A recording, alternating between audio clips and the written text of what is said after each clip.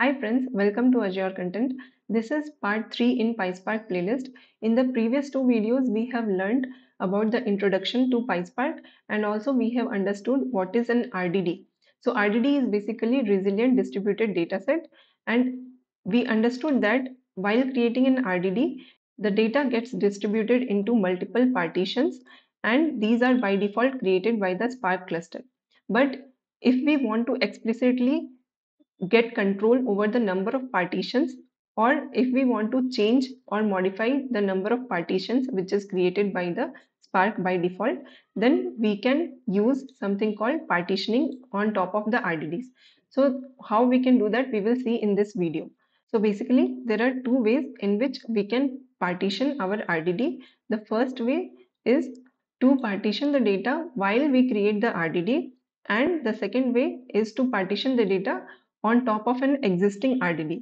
So we will see everything practically with the help of a demo. So let me go to Synapse Notebook, and here let's try to create a new code cell. So here, first of all, let's try to create a new RDD. So here, let me create RDD1 with the help of Spark context method present in the Spark module. We have already talked about it in the previous video. So here I'm going to create the RDD by using sc.parallelize function, and I'm going to give the data starting from 1, and let me go to say uh, let me go till 12. Okay, and now if we want to see that how many partitions it will create while creating this RDD, then we can use something called get num partitions. Okay, so this function will help us to get the number of partitions that the Spark cluster will create on this RDD. Okay, now we might have a question in our mind that why it is giving 8 partitions when the total number of data is 12. How is it related to the number 8? And does it always create 8 partitions irrespective of the number of data present in the dataset? Let's try to figure that out as well. So instead of hard coding the values, I'm going to use a range function which is basically going to do the similar job. So let me give the number from 1 till 101. So now by using range of 1 comma 101, it will create the RDD starting from 1 till 100 number. Okay, so let's try to see the data as well. RDD1 dot collect,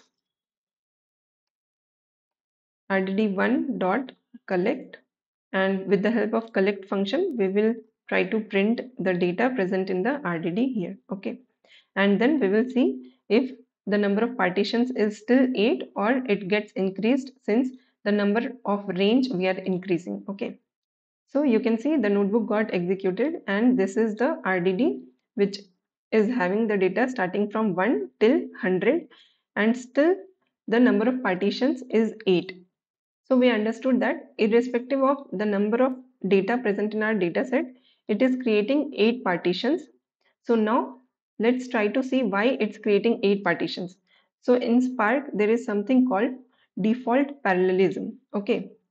And if I try to run this, you can see by default, it is going to create 8 partitions because somehow the Spark configuration present in my Spark pool is allowing it to create 8 partitions based on the number of vcores and the total number of resources it allocates in the backend to run our application.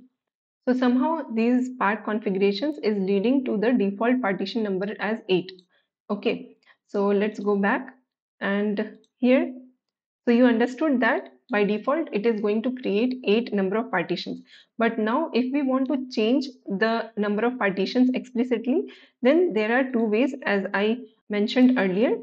So first way is while creating the RDD, we can specify the number of partitions as a parameter. Okay, so let's try to see how we can do that.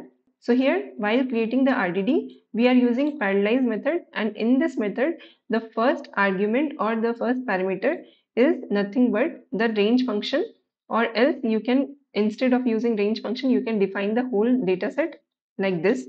You can do the hard coding as well. So to explicitly distribute the data into the desired number of partitions, we can use a second parameter here by defining the desired number of partition here. So suppose instead of 8, which is the default partition number, I want to distribute the data into 10 different partitions. So I need to give a comma and then specify the number of partitions that we want. So if I run this, instead of 8, we are expecting 10. So you can see the entire data set is distributed into 10 different partitions. Okay. So how we can see that how this data got distributed?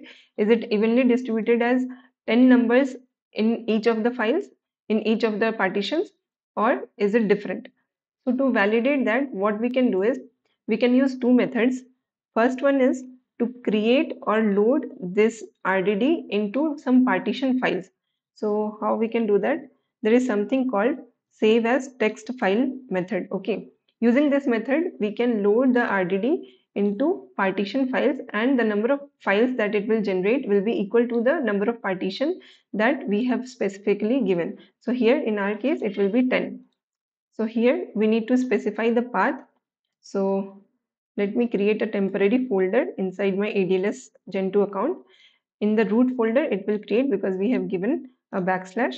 And inside the root folder, I will create a subfolder called partition files. Okay. Now let's try to run this. Then we will see if it is evenly distributing the data into 10 number of files or not. So let's go to the storage account, and inside my container, you can see the temporary folder has been created. Inside this, there is a subfolder called partition files. This is the same name that we have specified here. And inside this partition files, you can see the number of part files are there starting from 0 till 9. So it means it has created total 10 partition files, which is part files. Okay. If I try to view the data inside this, so you can see for the first file, it has given 10 number of data from 1 to 10. Okay. And let's try to see the second one. Okay. So it is evenly distributing the data as a set of 10 numbers. Okay. So you can see each of the files is containing 10 rows. Okay. Let's try this last file is having the number from 91 till 100. So it is evenly distributing the data in each of the partition files. Now, instead of creating the part files, how we can see the data got distributed directly in the notebook is, let me comment this. So here in RDD, there is something called glom function, and in this function, let me use the collect method. Okay. By using this, we will see how the data is getting distributed. So right now, our data set is having 1 till 100 data, and we are distributing it in 10 different part files. And if we see here, till this point, it is showing the RDD files. And after that, you can see how the part files or partitions are getting created. So each of the partition is having 10 data. Okay, starting from 1 till 10, then 11 till 20, then 21, 30, and so on. Okay, so this is how we can see how the data got distributed or partitioned inside the notebook itself instead of creating the partition files. Now we have seen how to explicitly define the partition while creating the RDD. Okay, so we just need to specify the number of partition as the parameter as we have done here, and then it will automatically change the number of partition from the default partition to the specified number. So earlier it was 8, which was the default partition number for our Spark configuration, but then we changed it to 10 while creating the RDD itself. Now, the second way is to create the partition on top of an existing RDD by the help of repartition function or Coalesce function. And we will see the difference between the two as well. So first of all, let me create a new cell here. Let me delete this one. And we already have one RDD, which is RDD1. So let me hide this output. Okay, so on top of this RDD1, we are going to create another RDD, RDD2, and while creating the RDD2, we will redistribute the data and we will change the number of partition. So first of all, let's try to use the first function, which is repartition function, and let's try to go through the description first. So repartition function adjusts the number of partition by redistributing the data across the specified number of partitions. Okay, so let's try to create RDD2 on top of RDD1. So RDD1 dot, let's try to use repartition function, and inside this function we need to provide the desired number of partition as the parameter value. So here earlier it was 10. For RDD1 we have specified 10 as the number of partition. Let's try to repartition it as 20. So now we want 20 number of partition for the range of 1 to 100. So it should create 20 partitions, and we will see that it equally distributes the data as 5 data in each of the files or not. Okay, and then let's try to print this RDD value. Let's use collect function, and also let's try to see the number of partitions. As we are specifying 20, so we are expecting that it will create 20 partitions. And also let's try to use both of these, so that we will try to validate if the data is evenly distributed as 5 rows in each of the partitions or not, because we are creating 20, so 20 into 5 is 100. So with the help of glom.collect we will be able to see the output in the notebook itself. So instead of RDD1, let's try to give RDD2 here, and instead of this path, uh, here we already have files in partition files subfolder. So let me create another file called repartition, because we are using repartition function. So inside the temporary folder, we already have partition files named subfolder, and here we are going to use repartitioned files. Okay, and let's try to run this cell. Okay, so now the changes what you can see is, as we expected, by using repartition function, it is reshuffling the data. The entire data has been reshuffled again, and then the partitioning is done based on the number. So it is going to create 20 different partitions, and you can see the first partition that it created is 71 to 100, and then there is nothing in the second partition, nothing in third partition, and then from 11 to 20. So basically it is randomly distributing the data by reshuffling the entire data set, and it's creating 20 files, okay, or 20 partitions. So let's try to validate the same thing here. Let's refresh it, and here you can see the repartition files, and if we try to see the number of files, it's 20, and you can see first file has nothing, second file is having 71 to 80 numbers, okay, third file is having nothing. So basically it is reshuffling the data and randomly creating the data set. Okay, so basically by reshuffling the data, it has changed the sequence of the entire data set. Earlier it was, if we see the output, earlier it was in the same sequence as expected, but now the sequence has changed by using the repartition function. Okay, now the second function is Coalesce function. You might have heard of this Coalesce word in SQL as well, where in SQL Coalesce used to fetch out the first not null value.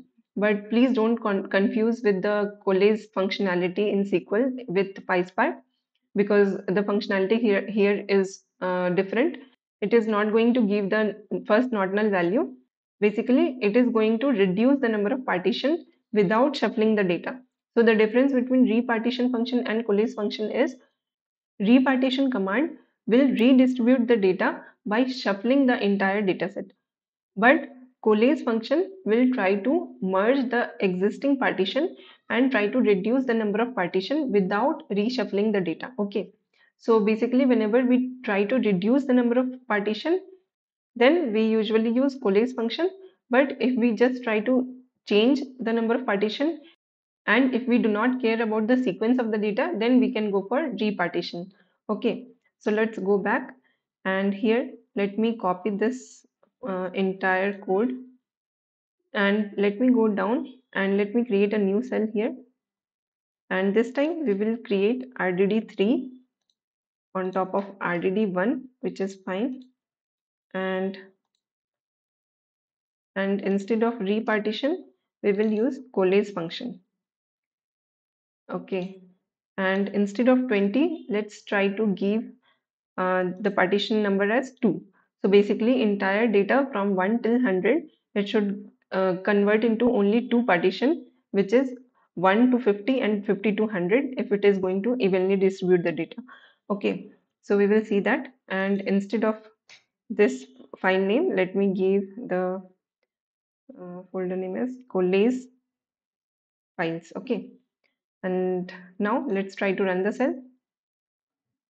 Okay, so you can see this is the output for this print, which is basically printing the RDD, and then it has not returned the output for get num partition, which it should have returned as 2. So we will investigate that further. But after that, you can see the data distribution output is here. So you can see inside one array there is another nested array. So basically this is partition 1. So from 1 till, let me go down, till 50, this is the first partition, and then from 51st to 100, it is the second partition. So basically it is evenly distributing the data into two partitions, starting from 1 to 50 and then 50 to 51 to 100, evenly into two different files. So let's validate the same thing using the temporary files. So you can see Coalesce files named subfolder is created, and inside this only two partition files are present.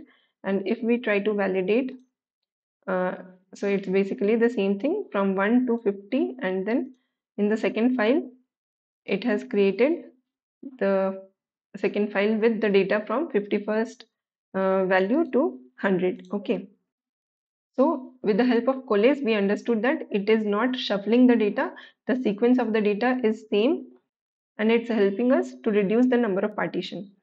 But we got this error in getNum function. Let me first comment this. And here, why we got this error is because we missed the bracket for this function. Let me rerun it. And here you see the output for this getNum partition function is 2, because that's what we specified for the number of partition. Okay, so let's go back here, and we understood what is the difference between repartition and coalesce. So let's try to theoretically understand the difference between the two. So by description, repartition adjusts the number of partition by reshuffling the data, and coalesce function is used to reduce the number of partition without shuffling the data. It basically merges the existing partitions. And in repartition, of course, it will full shuffle the entire data set, and in coalesce, it will not do the full shuffling. And repartition is expensive, as if you imagine for a large number of data set, it involves the full shuffle of data, and it may take more time and cost because it does the shuffling of the data. But on the other hand, Coalesce function is less expensive as compared to repartitioning, because it minimizes the data movement and it combines the partition whenever it is possible. Regarding data movement, repartitioning distributes the data across the entire partition, and it potentially balances the partition size. And in Coalesce function, it may result into imbalanced partition size. When the repartition and Coalesce function are used, basically the repartition function is used when we want to change the number of partition and we want to evenly distribute the data, and if we are not much bothered about the sequence of the data and the cost it incurs. But if we are bothered about the cost and if we want to have the same sequence as expected, then we can go for Coalesce function if we want to reduce the number of partitions. So that's it for this video, guys. I hope you find this video helpful. Please hit on like button and please subscribe to my channel if you haven't done it yet. Thank you.